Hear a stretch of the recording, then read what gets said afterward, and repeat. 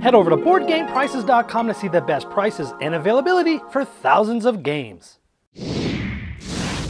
Hello my friends, it's the Game Boy Geek here. Each year, there's the biggest award in gaming known as the Spiel Des Jahres, and this is in Germany. It's their game of the year, and the games that are nominated and the games that win will sell a lot more copies than they normally would. This is just sort of like the Oscars of gaming, and I recently did a video of talking about which games were nominated for this year, and I went into which ones I thought would win, and I talked a little bit about the ones that were recommended, because I also come up with a recommended list, but I hadn't played one of the games that were nominated called Lama, and I hadn't played many of the recommended lists. I told you I'd do a follow-up video before the announcement of who actually won, and so this is that. So I'm going to go over just a quick recap of what I think of the ones that were nominated, which one I think will win. I'll also briefly describe the last game I had not played at the time, Lama, which I just did a review of a couple days ago.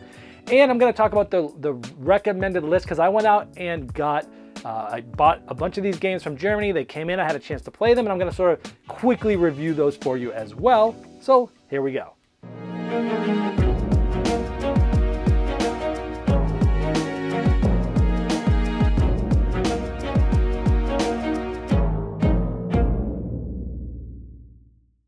All right, so in the last video when I talked about the Spiel des Jahres nominees, we talked about the three games, two of them in detail. There's Just One, there's Werewords, and then there's Lama. Now I've already reviewed Just One and Werewords. I've done a rule school teaching you how to play Werewords, and I hadn't yet played Lama at the time. And now, just a couple days ago, I reviewed that. So I'm just going to briefly describe Lama since I hadn't played it, but this is just a very light game, sort of catered to that Uno crowd, where you're just simply, a number comes up and you're playing the card of that number or the next number. And once it gets up to number 6, you can play a Lama, which essentially is a 7, and then it goes back down to the number 1. And you just keep going up and down this ladder sort of thing. And in my review, I mentioned, look, this is from Dr. Rainer Knizia, one of my favorite designers, and I really wanted to like this game, and because it's nominated here, because it's Rainer, I mean, I'm going to take a very hard look at this game, but for me, it was just much too light, much too random, and I didn't feel like there were a lot of interesting decisions. I get if you're trying to sort of replace an Uno, I guess it could possibly do that, although I could see that some people might still like Uno better because of the familiarity of it and the nostalgic value to it. I don't think Lama brings that much more to the table in that genre, other than just taking away the take that cards. Okay, and a couple of interesting sort of little decisions of, points and when to go out and things like that, but I'm really surprised that that one made the list. And I said in my previous video that typically out of the 3 nominees of Spiel des Jahres, there's always seems to be one of them that isn't really widely available, that a lot of people haven't played, and it always seems like there's one that really doesn't belong. And in this case, as I hinted towards, it might be the case last time, but I wanted to give it a fair shot, so I went and bought the game from Germany, played it, and what my suspicions were unfortunately were true, because I really wanted to love the game. But it was just okay for me. It's not something I would seek out and play again. So I definitely don't think Lama should win, and so that's how I feel about that.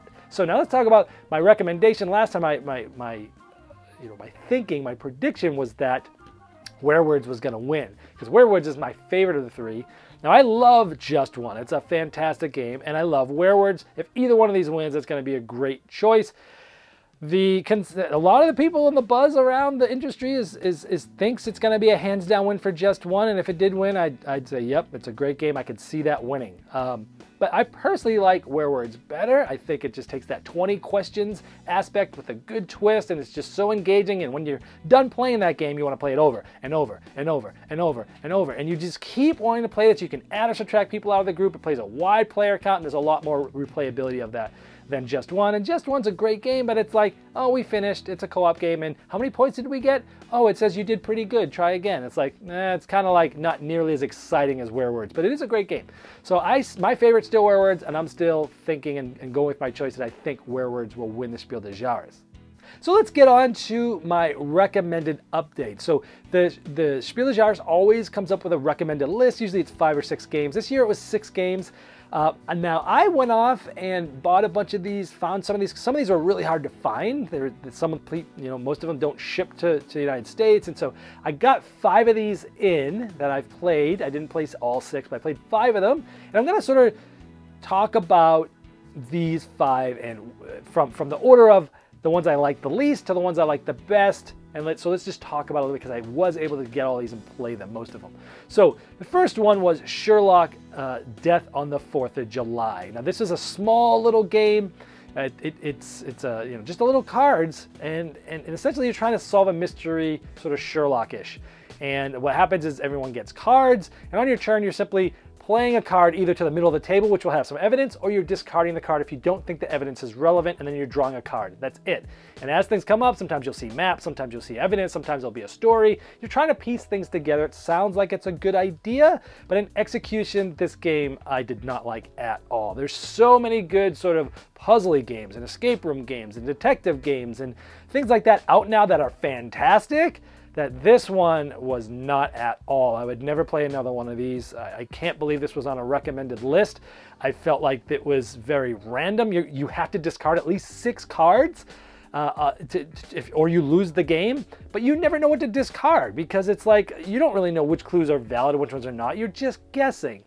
And at the end of this game, you're looking at all the clues, and when you get to the solution, you're like, oh, the solution needed such a jump and a leap from some of the evidence to say what really happened that it didn't even really matter what you discarded or didn't. It was still such a leap of faith to figure out what actually happened anyway. The game was only 20 minutes. You can only play it once. I don't know. This was just a far miss for me. I'm not going to play any more of these. There's too many other good games in this genre to play one of these. The next one was Dizzle. This is a roll and write game from, I believe, Spiel, and this is, this is very somewhat similar.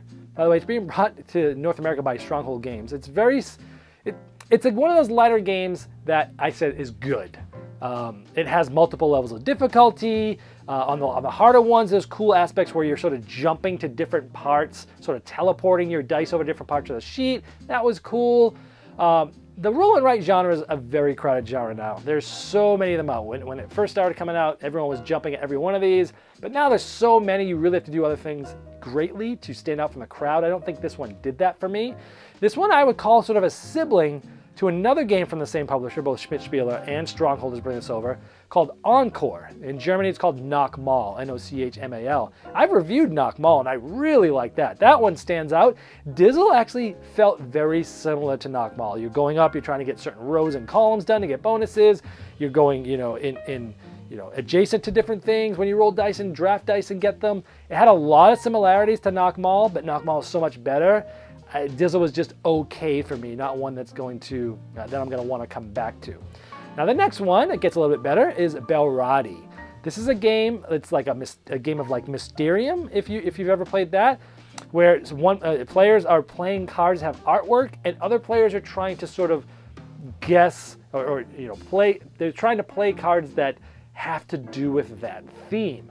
So it's a cool thing because it's one of those sort of art interpretation games.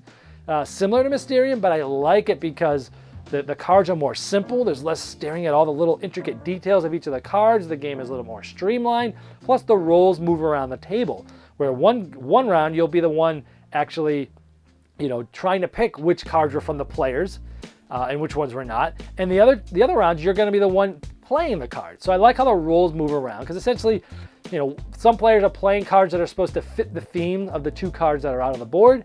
And the other players are trying to figure out which ones came from those players and which ones were fake that came from the deck. That's Belrati. And so it's just a really fun game. This one is going to have some legs, I think, especially anyone that likes the Dixit style and Mysterium style games. This is going to do really well, I think. And I believe that Repos Productions picked this up. And whenever they pick up sort of a party game, they do really good things with it. So I'm really looking forward to see what they do with this.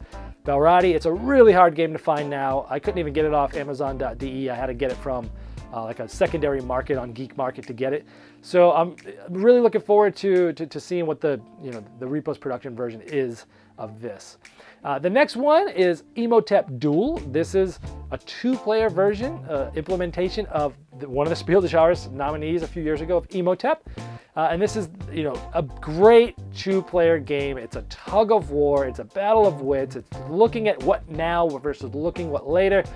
You're trying to build pyramids and obelisks and things like that. But each game, you can have different goals because each way to score, there's 2 ways to score everything, the pyramids, the obelisks. In each game, you can choose which side you want to play of that. That scores it differently, which gives you some different strategies. But the game is sort of abstract in the way and very puzzly that every time you play the game, it's going to be different anyway. Now, I've already reviewed this, so if you want to check out that review, I'll try to remember to put the link in the description of this video to learn a little bit more about this. But Imhotep Duel was a fantastic game, absolutely good on this list to be recommended.